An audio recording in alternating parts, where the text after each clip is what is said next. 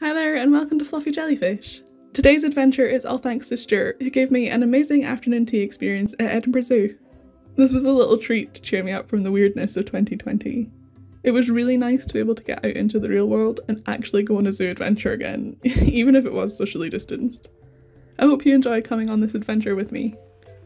The afternoon tea itself was exquisite. We were served my favourite tea alongside sandwiches, cakes and scones. The staff were also brilliant at handling dietary requirement requests. I don't really like drawing attention to myself in public settings, and asking for something off menu is one of those weird social situations that gives me anxiety. But in this case, veganism was very much on their menu and I was fully catered for. The afternoon tea was held inside the manor house, and I was excited to take a peek inside as it had always intrigued me on my previous visits. The dark wooden carvings around the house were stunning, and I enjoyed the animal themes that they depicted, especially the beautiful winged dragons that stood proudly guarding the grand staircase. I was a little disappointed by some of the soft furnishings and the decorative elements inside. The tables and chairs that we were sat at felt like leftovers from an office party, and the wallpaper was cheap and did not suit the rest of the interior. It was weird. I feel like the insides need a bit of a makeover and some help into creating an atmosphere and design that's more in keeping with the opulent vibe of the original ornate wood carvings and the grandiose exterior. I mean, I was sitting underneath a framed portrait of the Queen after all. Edinburgh Zoo has always held a special place in my heart. I've visited it many times over the years of growing up in Edinburgh, and it will always be my firm favourite. The zoo is owned by the Royal Zoological Society of Scotland, which was set up in 1909, and the zoo itself opened in 1913. It's described on the website as being set in 82 acres of sloping parkland, which I find funny, as anybody that has been to Edinburgh Zoo will know that it's set on a massive hill, which is a bit of a pain to climb and yeah, leaves you really tired by the time you got to the top. Luckily, however, they do have a little train that folks with mobility issues and children and whatnot can ride to the top and then you can walk down, which is much easier.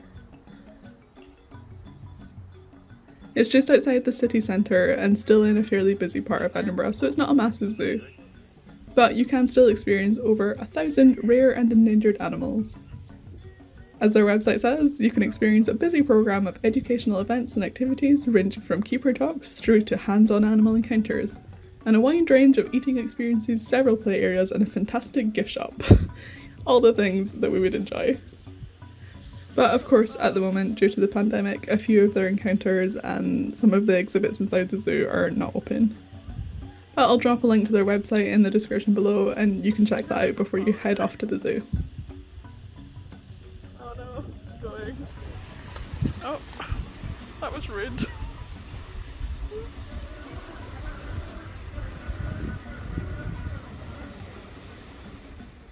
Edinburgh Zoo's mission statement is connecting people with nature, safeguarding species from extinction.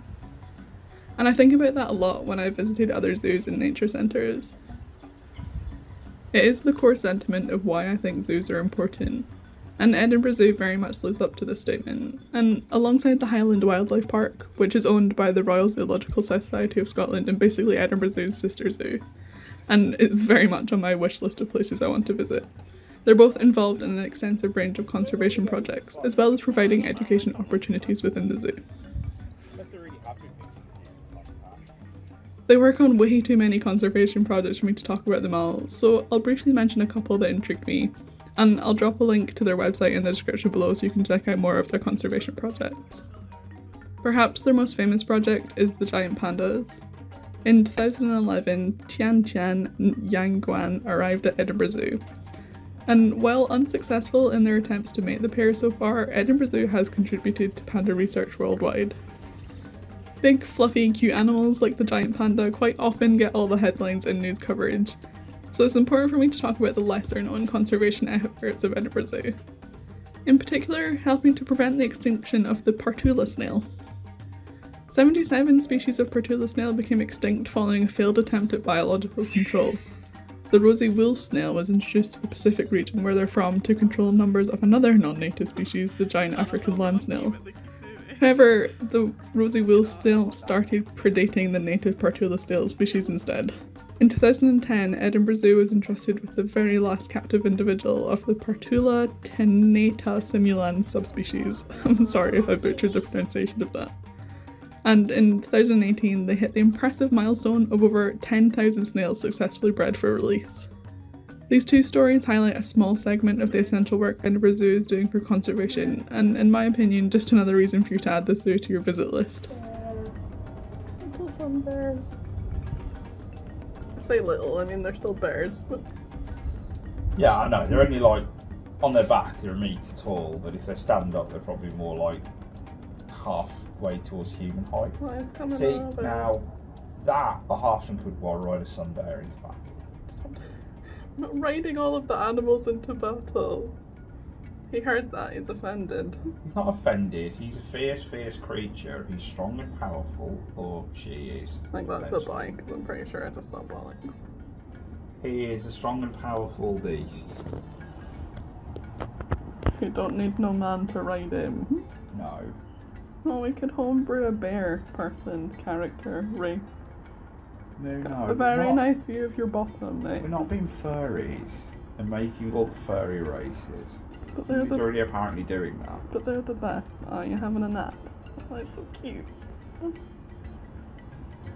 Little face.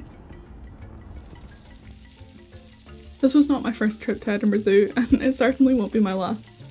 I was impressed with the social distancing and COVID safety measures that have been put in place. It was a miserable rainy day that we visited on, but the zoo was surprisingly quiet. At times we felt like we were the only two visitors in the whole place. While it was nice to feel like we had the zoo to ourselves, it did make me worry about the future of Edinburgh Zoo. Establishments like this are struggling at the moment, so I would like to urge you to help in any way that you can. Either by visiting Edinburgh Zoo or donating money if you're able. And you can also check out my post all about the other ways you can help your local zoo or nature centre during the pandemic, which I'll link in the description below.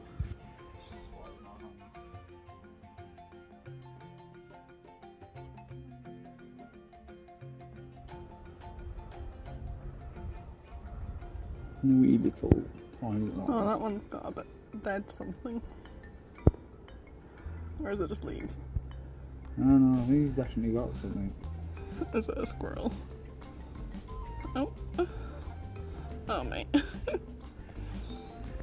Bro, you're not good at lining. He's only little. He's not little. Well, he's only a baby. I wonder what he's eating. He's probably got bones of some kind. Still got a bit of meat on it. Do you think he caught a squirrel? Maybe. You see the mushrooms under that tree over there? Oh yeah, the big orange ones. Big stretch.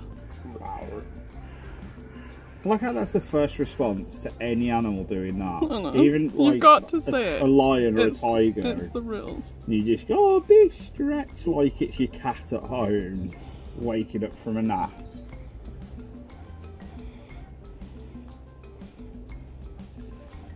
Get your majestic face.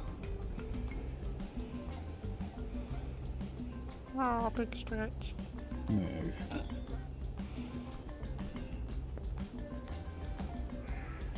It's funny how many mannerisms though that these display that your house cat at home does as well. Oh, he's having a big poo. Well, I'll not film him having it.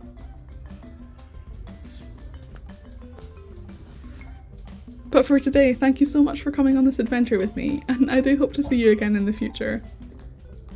If you want to see more awesome animal content from me, do hit that subscribe button, as I'll be uploading a lot more videos soon, especially in 2021, as I really hope to make that the year of fluffy jellyfish. I'm so excited to get started on my regular vlogging schedule. So yeah, do hit that subscribe button if you want to come on this journey with me. But that's all from me for today, and I'll see you in my next video. Bye!